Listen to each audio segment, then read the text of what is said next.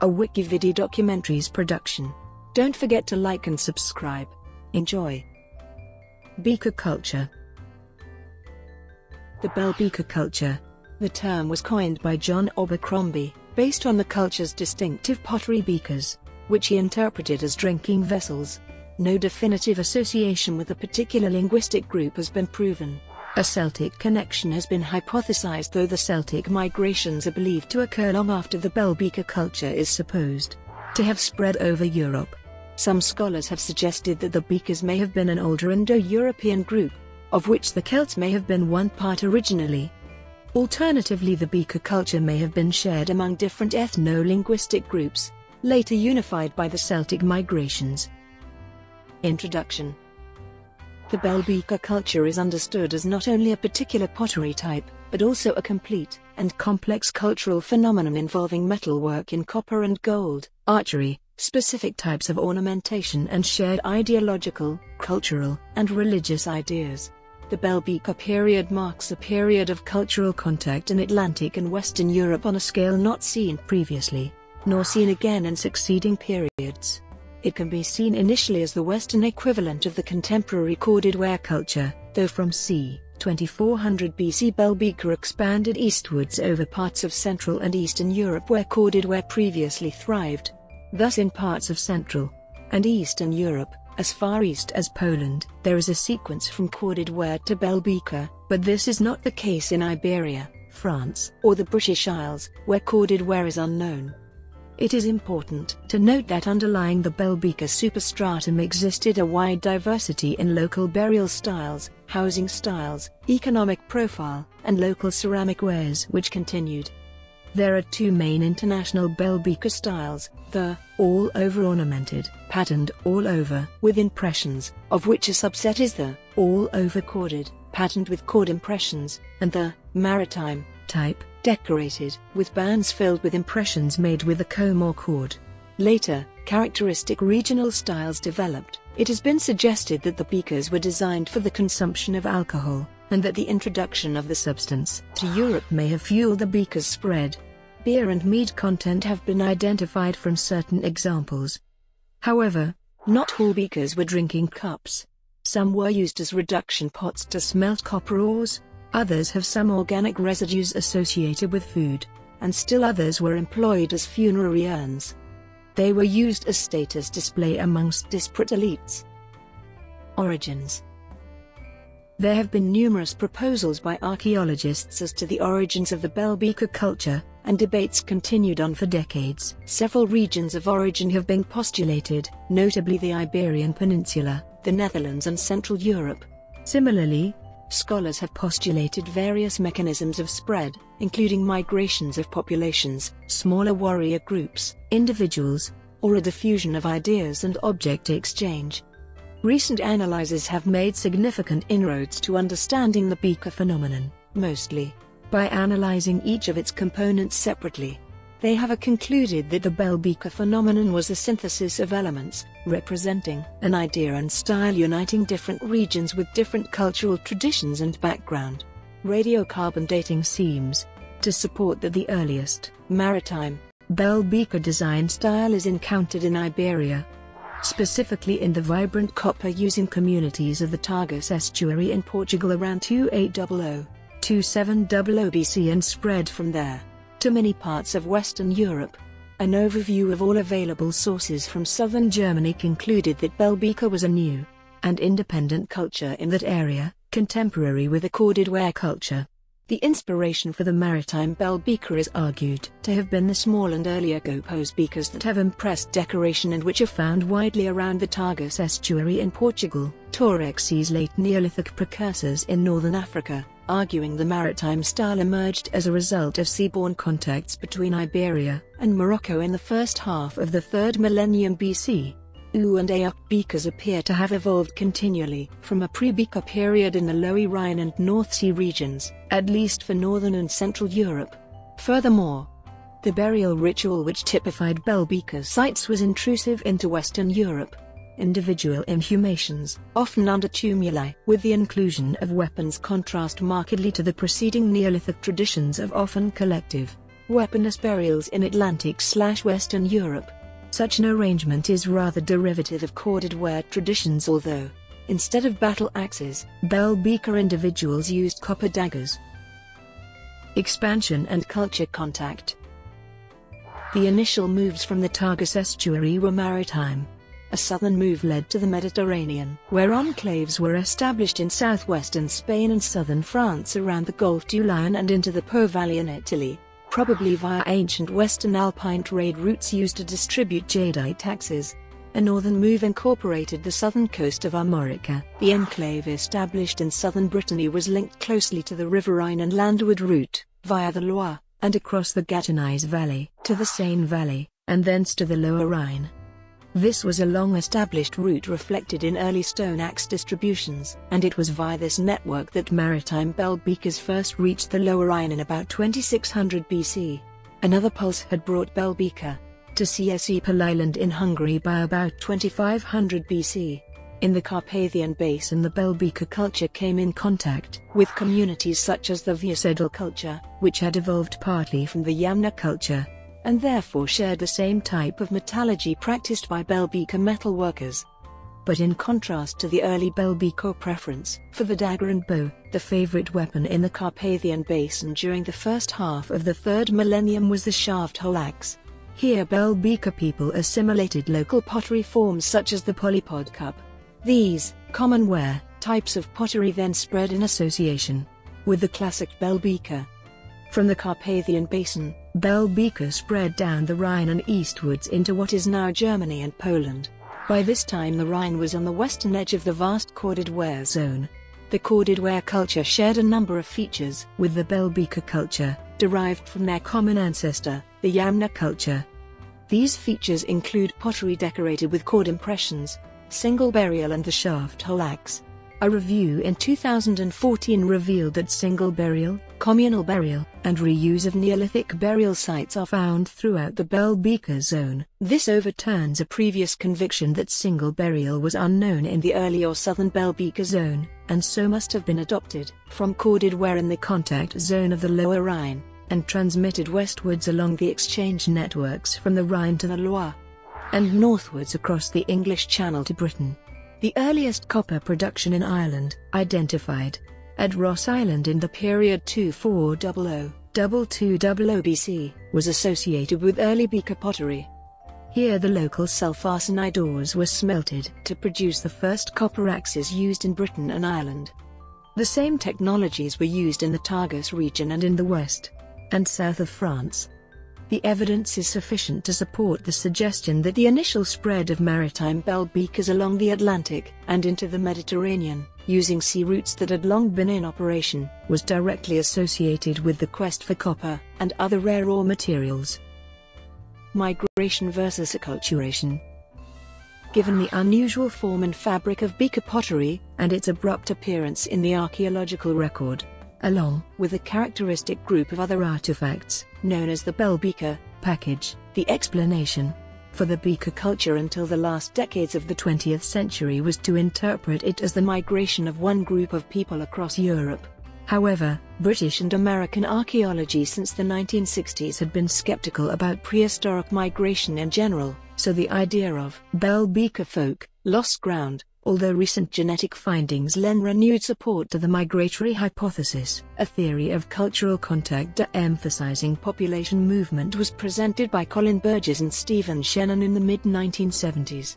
Under the pots, not people theory, the beaker culture is seen as a package of knowledge and artifacts adopted and adapted by the indigenous peoples of Europe to varying degrees. This new knowledge may have come about by any combination of population movements and cultural contact. An example might be as part of a prestige cult related to the production and consumption of beer, or trading links such as those demonstrated by finds made along the seaways of Atlantic Europe.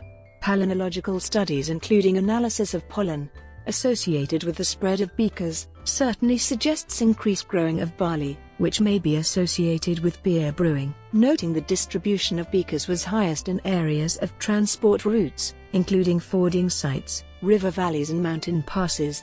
It was suggested that Beaker folk were originally bronze traders, who subsequently settled within local Neolithic or early Chalcolithic cultures, creating local styles.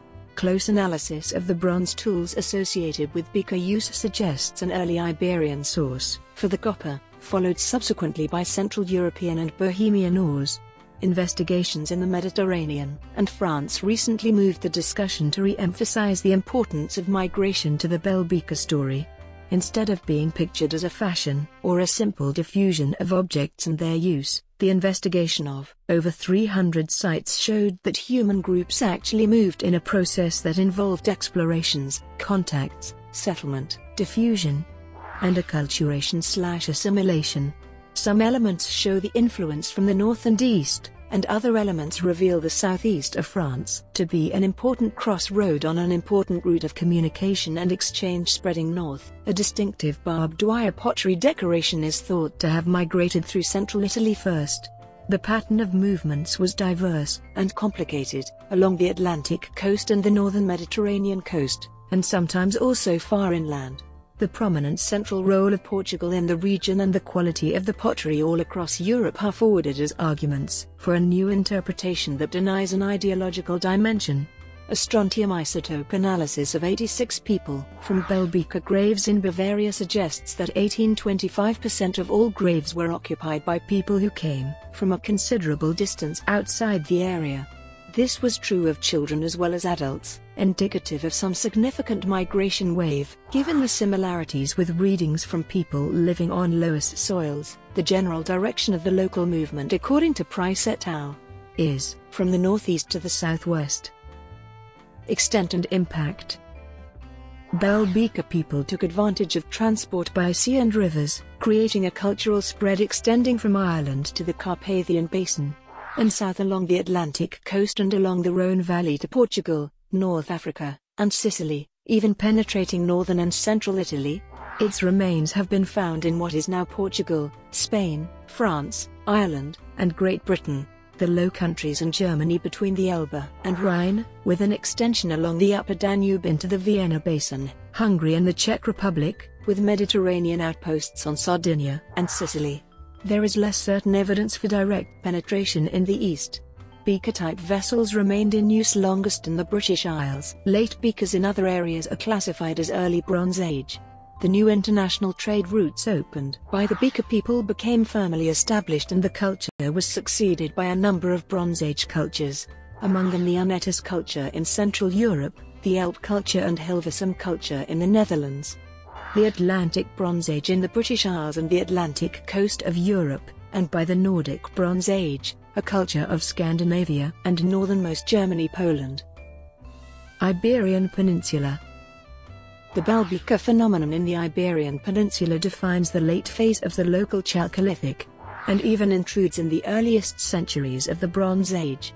A review of radiocarbon dates for Bell-Beaker across Europe found that some of the earliest were found in Portugal, where the range from Zambujal and Cerro de la Virgen ran between 2900 BC and 2500 BC, in contrast to the rather later range for Andalusia. At present, no internal chronology for the various Bell-Beaker-related styles has been achieved yet for Iberia.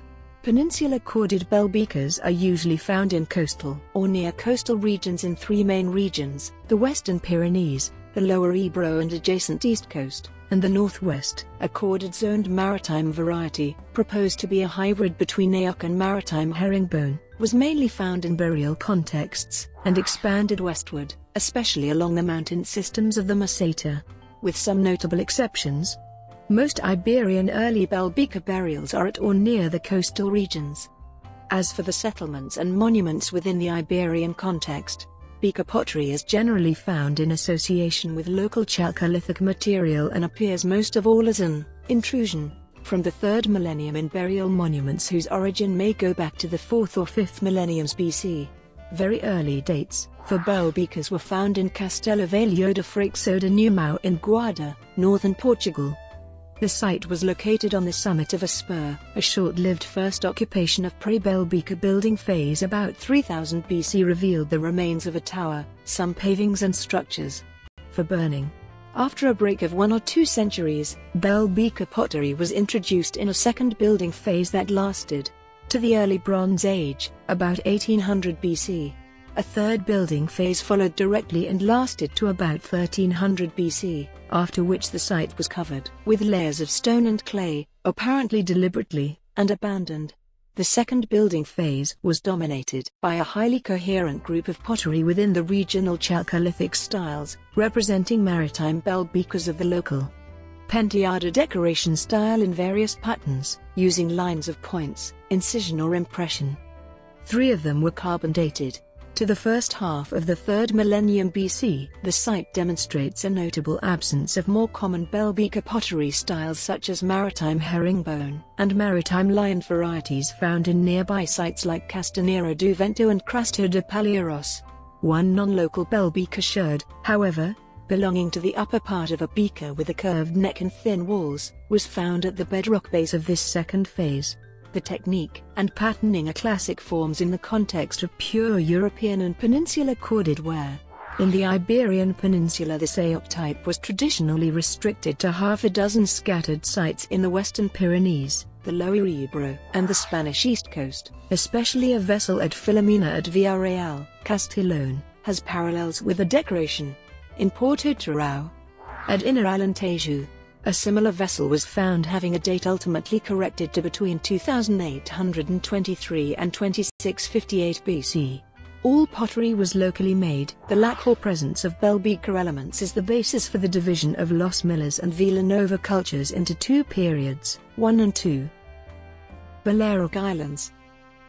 Radiocarbon dating currently indicates a 1,200-year duration for the use of the beaker pottery on the Balearic Islands, between circa 2475 BC and 1300 BC. There has been some evidence of all-corded pottery in Majorca, generally considered the most ancient Bell-Beaker pottery, possibly indicating an even earlier beaker settlement about 2700 BC. However, in several regions this type of pottery persisted long enough to permit other possibilities. Suarez Otero postulated this corded beakers entered the Mediterranean by routes both through the Atlantic coast and through eastern France. Bell-Beaker pottery has been found in Majorca and Formentera, but has not been observed in Menorca or Ibiza. Collective burials in dolmen structures in Ibiza could be contrasted against the individual burials in Majorca. In its latest phase, the local beaker context became associated with the distinctive ornamented Bocquic pottery, demonstrating clear maritime links with the coastal regions of Catalonia, also assessed to be directly related to the late Cogotas complex. In most of the areas of the mainland, Bocquic pottery falls into the latter stages of the Bell-Beaker complex as well, along with other evidence. During the earlier Beaker period in the Balearics, circa 2400–2000 BC, as shown by the local presence of elephant ivory objects together with significant beaker pottery and other finds, this maritime interaction can be shown to have a long tradition. The abundance of different cultural elements that persisted towards the end of the Bronze Age show a clear continuity of different regional and intrusive traditions.